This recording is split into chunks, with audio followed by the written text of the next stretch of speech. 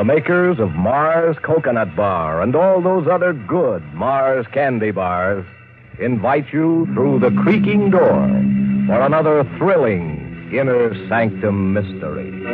Tonight, The Smile of Death, starring Larry Haynes.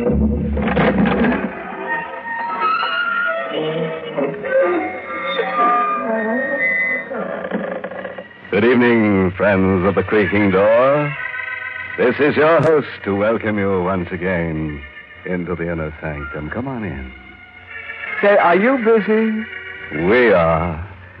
Yes, sir. It's been a week of corpse-packed, always-say-die, frenzied activities that even had our zombies complaining about their blood pressure. To make our horror complete, some enterprising creep even scheduled a revival meeting. But the project somehow never got off the ground. I guess that's because some people just don't revive.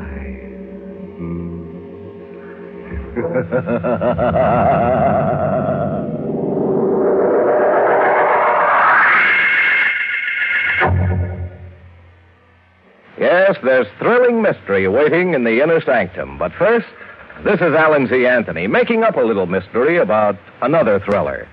It's something delicious, refreshing, and deeply satisfying. It starts out way up in a tall tree, bathed in sunshine and ocean breezes. Know what it is? Well, here's another clue. When it's freshly shredded, it's snowy white, juicy rich, delicious. Yes, you've guessed it. Coconut. And when it's in a Mars Coconut Bar, it's always the finest Philippine coconut, the very best. Yes, that's the answer, the perfect answer to your crave for coconut, all wrapped up thick in deep, dark chocolate. The Mars Coconut Bar, a new taste thrill. And it's still a mystery how any candy bar can taste that good.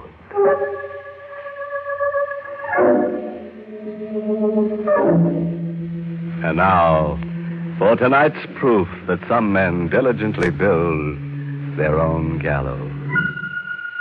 Our builder and candidate for extinction is Archie Davis, a young man with a blind spot that he couldn't quite erase without erasing himself.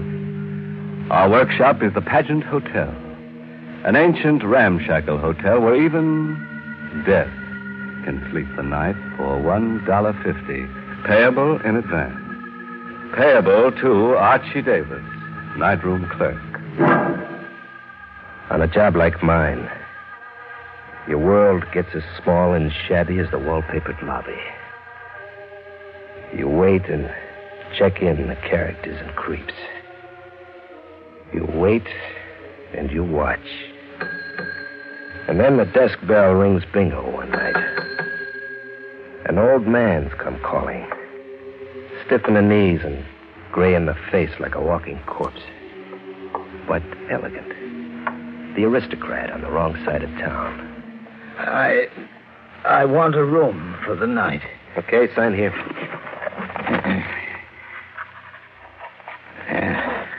Reuben Small, is it? Yes, Reuben Small. That'll be $1.50 payable in advance.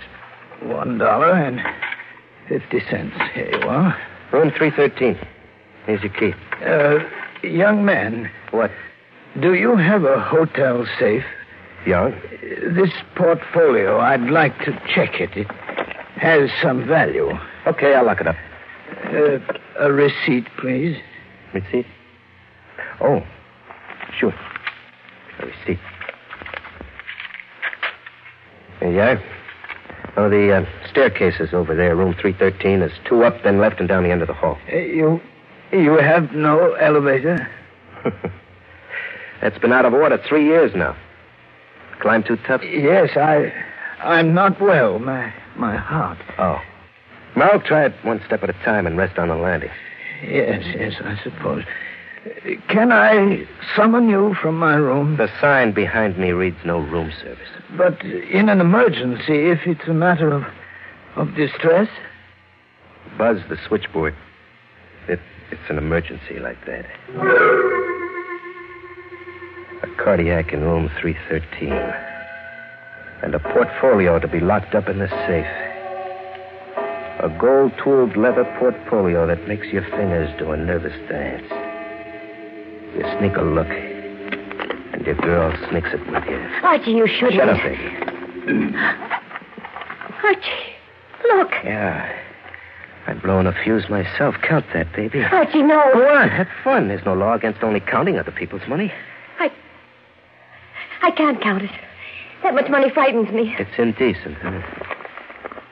I count 20,000, baby. So much in cash? Lush green cash. Put it in the safe.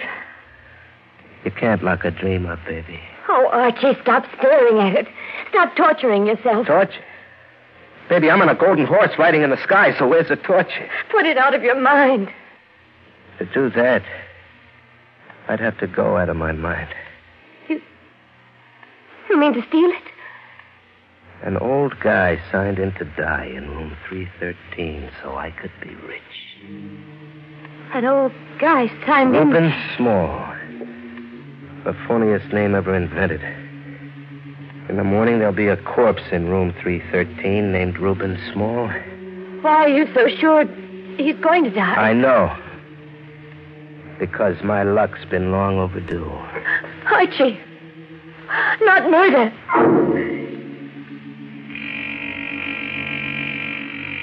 Not murder. He's going to die his own way, Irene. His own way? See that red button flashing on the switchboard? It's room 313. It's an emergency. It's death buzzing me to say room 313 is checking out.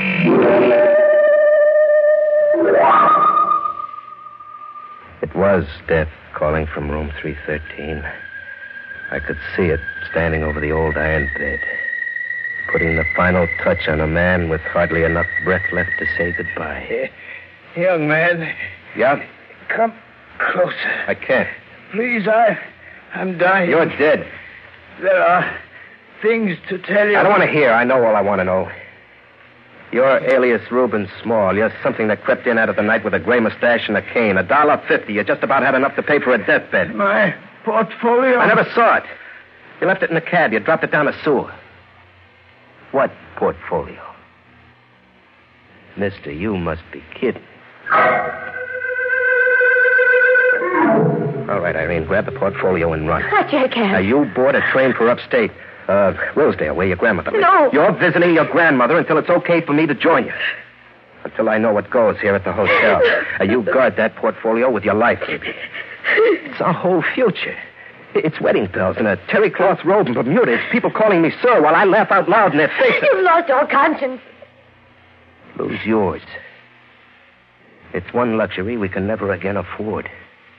Even with 20 grand. Now start running.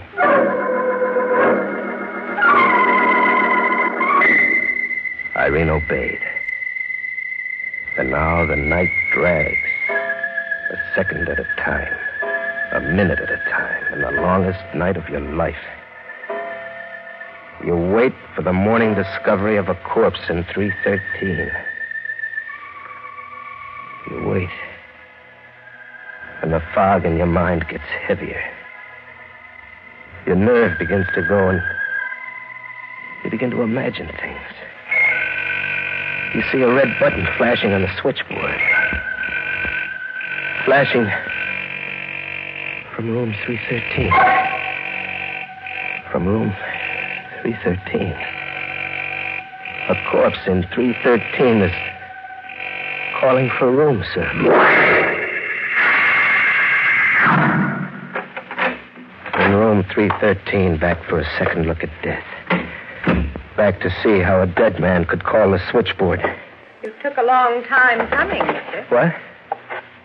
Say you took a long time coming. Oh, well, I was away from the desk. How did you get in here, lady? Through the lobby and up the stairs. As you say, you were away from your desk. Oh. What's funny? You.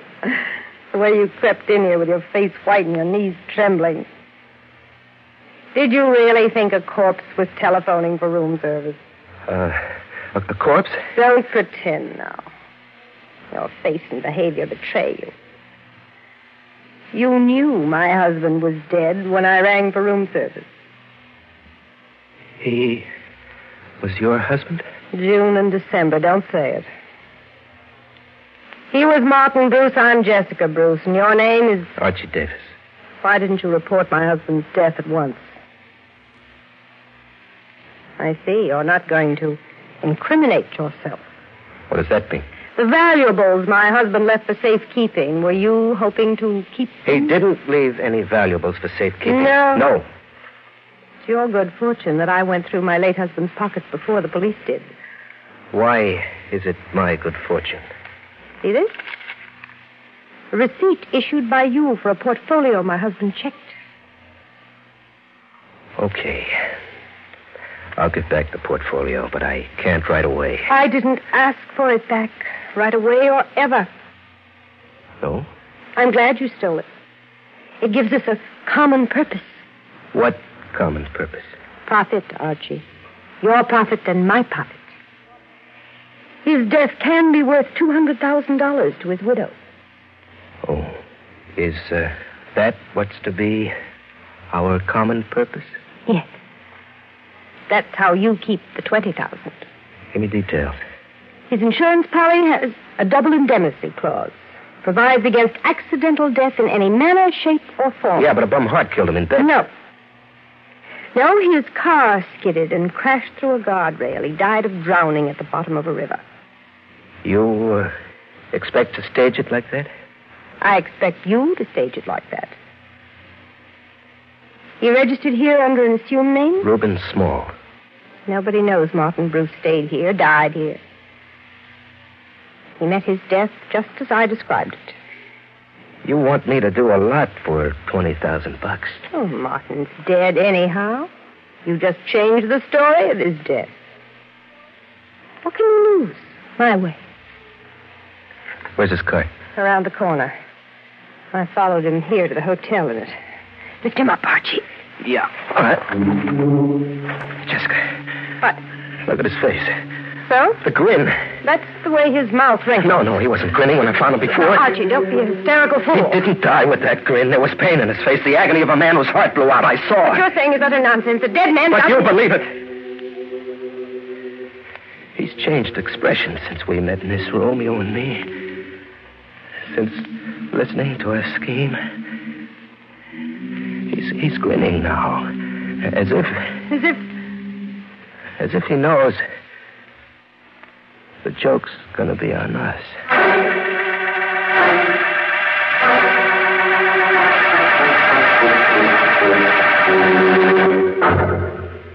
Now, friends, this is your host with a personal suggestion. For you, if you're the right person. And you are if you like coconut. And particularly the right person if you're particular about the quality of coconut.